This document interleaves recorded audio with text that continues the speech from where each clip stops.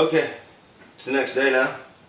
I went and got some grease. Probably should use like a bearing grease on there, but I'm gonna use white lithium, and the reason for that is this is a food grade grease. The odds of this grease coming in contact with the birds is pretty slim, and you're gonna wash them a bunch of times, but so what?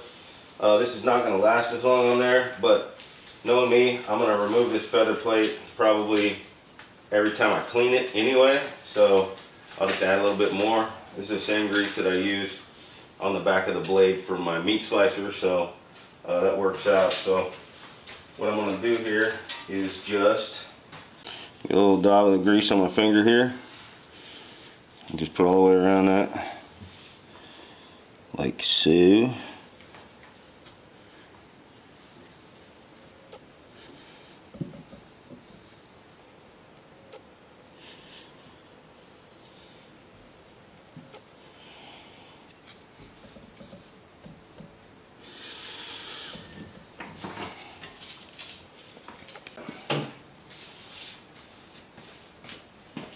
Now we're going to take our feather plate, line the keyhole up, and set it right down on there. It does have a little play in there, probably a good 30-40 thousandths,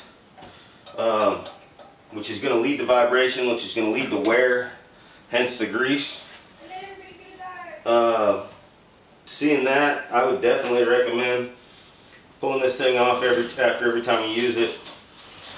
One, to clean it, and two, to apply more grease. So I guess that's a catch-22 if I'm rating this thing. Do I want a tighter fit so that it won't vibrate and wear as much, or do I want it easily removable so that I can clean it? I think easily removable so I can clean it's best. So there you go. The directions don't say to apply more grease to that shaft every time you clean it, but you certainly are going to want to do that. I want the record to show that he said he was going to clean it. I'm excited about that. So right there. Alright, I stopped reading the directions for whatever reason. I think it's mostly, this only goes on one way. Note that when I line up that lock right there does not line up. So there's probably a reason for that. Dun, dun, dun. I'm not interested right now in what that reason is. It'll probably make sense at some point. But what I'm going to do is I'm just going to continue to spin this until they all line up, which appears to be right there.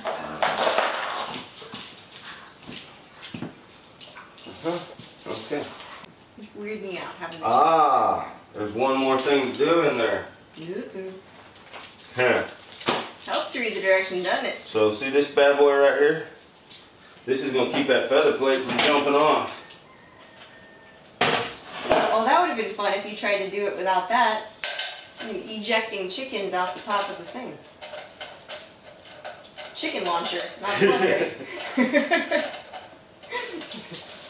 We got a $400 chicken launcher. We can launch a chicken 500 yards. This bolt that threads down in the middle of this shaft is reverse threads. If you're not mechanically inclined enough to know that there is such a thing, like if you're one of those city people that decided that you're going to raise some chickens and get a chicken plucker, if you try to thread it in there and it doesn't thread in there, go the other direction. In this case, your ID is not tightened. And if you're one of them city folks that decided to raise some chickens and get a chicken plucker, I hope our videos do not traumatize you too much. They're traumatized, don't worry. Alright.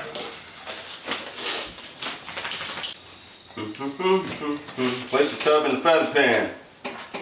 Magnetic reed switch in the feather pan must align with the magnet in the tub. Remember what I was saying? I'm not sure why.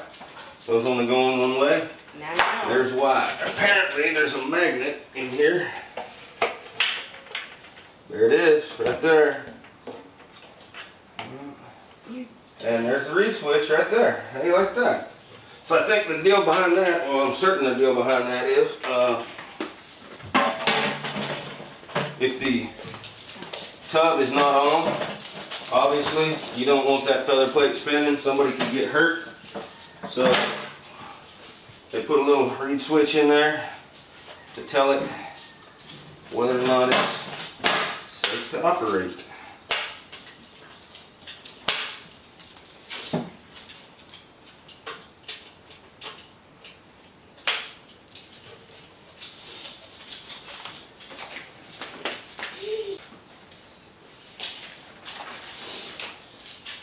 Alright, now we're on to operational instructions.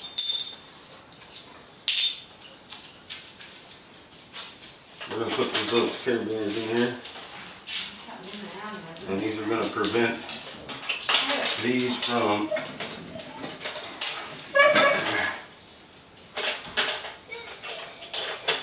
vibrating loose.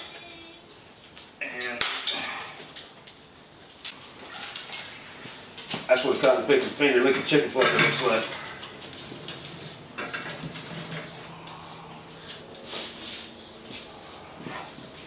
What it's really missing is a handle. It's a little short. To use this as a handle, kind of bent over a little.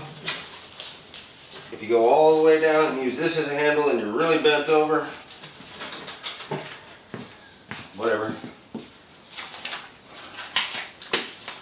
I have a lock washer left over. I know exactly where that was supposed to go. That little reverse threaded bolt that I stuck down into the shaft. I'm not going to worry about that right now. But I'll keep it because next time we take this thing off to clean it, next time Sid takes it off to clean it, no. I'll put it on. And you said there's a handle somewhere? There's not a handle, that's the problem. Alright.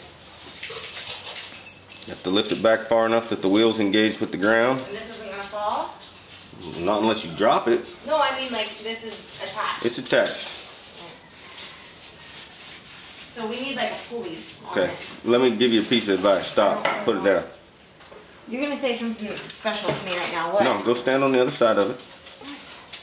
You want me to tip it back? Yeah. Is that what you're saying? I think it's going to be a little easier like that. I'm afraid it's going to be funky. Don't be afraid. Alright, well. Stay. That's not going to work, yo. Not going to work, yo. Alright. You need that one. You're going to have to unhook it.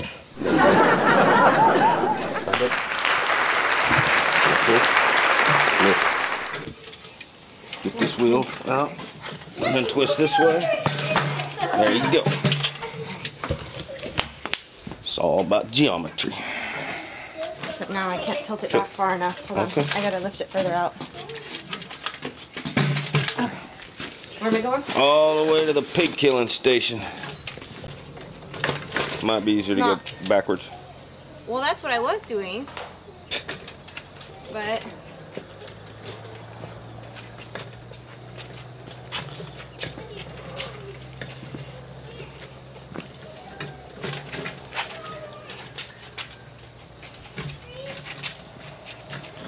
it's got quite the wheelbase. yeah, it doesn't even fit on the walkway. This is not gonna be pretty.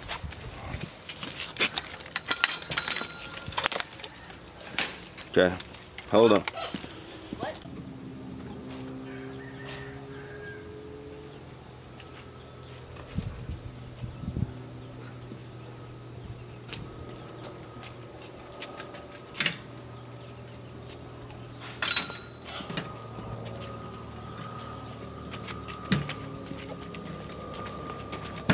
This is my chicken plucker moonwalk. This is how you do it. This is how you do it. fucking way. Babe, with the F-bombs. Sorry. Can't you bleep me out? I don't want to bleep the entire fucking video. Fucking hypocrite. You have met me, right? You know that I cuss like a sailor on leave, right? I've also seen you around other people when you give a shit.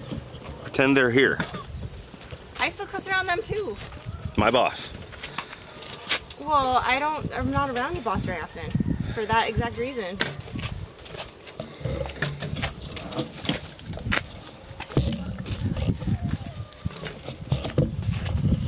She's struggling with this thing. Struggle is real, yo. This is the most fucking real face ever. I love how you're like. Oh, baby, this is good stuff right here. I'm sorry. You know, I tell you what, I'll give you some good stuff. Give you like good stuff. All right. So once you con your unsuspecting wife into dragging the chicken plucker to the other end of the property, you have completed your task for the day. Because last night you had too much whiskey and no birds got tested in here. So there you have it. But do you really want to leave it outside? Aren't you going to cover it and stuff? Yeah, I got this. I'm just saying. That's it. I gotta go de-shed another dog. Alright, so it did say something in the manual about where you hook the hose up right here. You could use one of these Ys, and that gives you a shut off right here for the internal water that's washing the feathers down off the birds. It also gives you the ability to have a hose come off of here that you're going to use for there out of the line. For all your cleaning and whatever. That's got a leak. Anyway, here's my thoughts on that. Obviously, we need to do it because we need to be able to shut it off right here as opposed to going over there. But my opinion about this Yardbird chicken plucker so far is really good. However, I definitely think that they should have charged you 20 bucks more and built a little manifold in right here with a shut on and shut off, and a secondary shut on and shut off where you could plug a hose coming out of it. I'm concerned about that right there. I think over time this is going to be a problem. In fact, I'm sure it is. We'll see how much time that is. But here's the whole idea behind that water. We'll turn it on and boom, got water spraying inside there.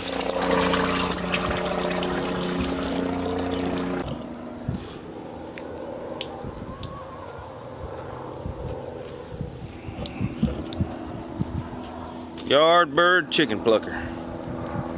This here's where we kill our pigs. We actually don't have a pig right now. Alright, another little something I didn't see in the directions, but I didn't thoroughly read them either, is that little machine screw right there that's blocking the on switch. I'm speculating they put that there so it wouldn't accidentally get turned on in shipping or during while you're putting it together. Maybe just to prevent an injury. Anyway, we'll pull it out and flip it on, and nothing happened. That's bad. Alright, let's take a look over here at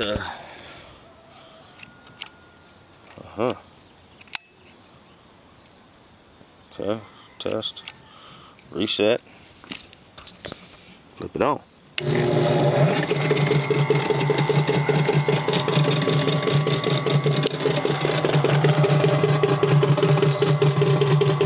Look at that. Spin it.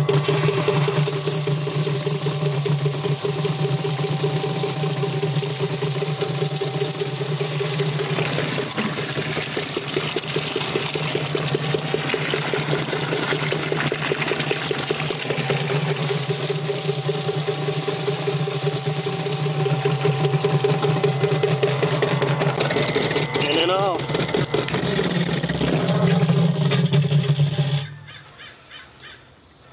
Well, I think that thing's ready. Yes, I do. I'm just gonna keep this here. I'm just gonna put it in finger tight so I don't need a screwdriver next time. And we're set up. I'll get a propane tank out here tomorrow morning and get an ice bath going, get a table set up, see if we can't put some of these chickens in winter camp.